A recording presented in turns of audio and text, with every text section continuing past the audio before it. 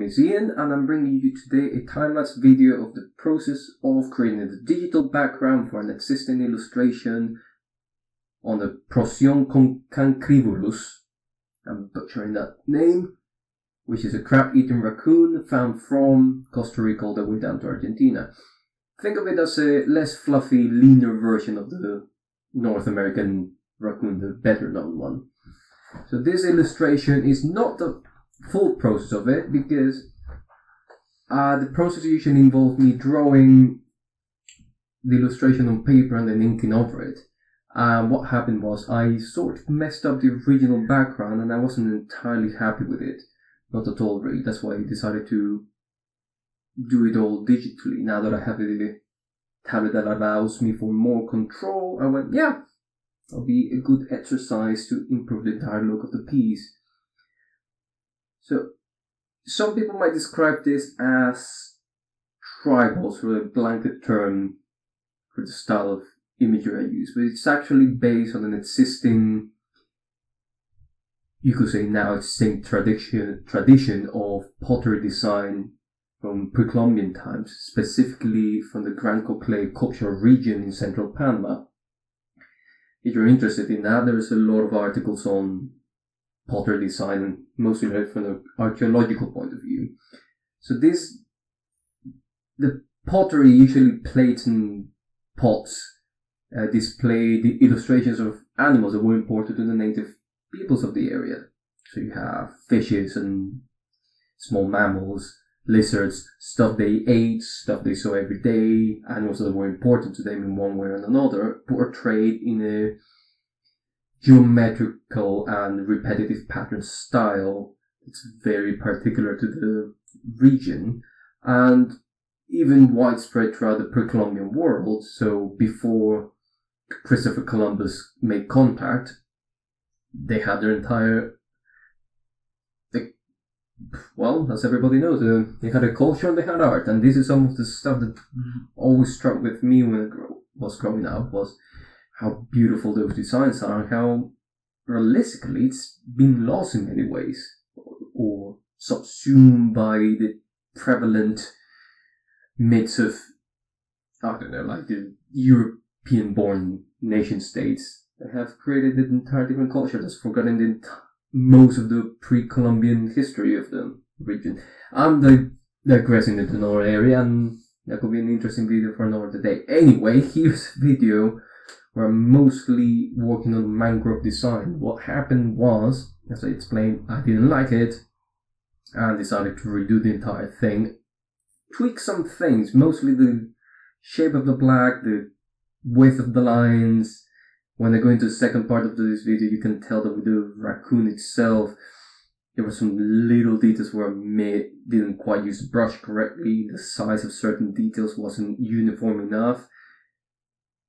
And it just really helps me to think of these pieces. While the original artwork is one thing, the finished product, it's an entire process, and it helps to inform either, by which I mean when I work digitally, it informs the way I work traditionally, because this whole process took longer than it should have because of mistakes I made when I was originally inking it. But now we have a video, and you stick around until the end of the video and the next one. You'll be listening to a nice piece of free music I found online by a group called The Mind Orchestra. And the title of the song is On Ma Tribu Je Saledu.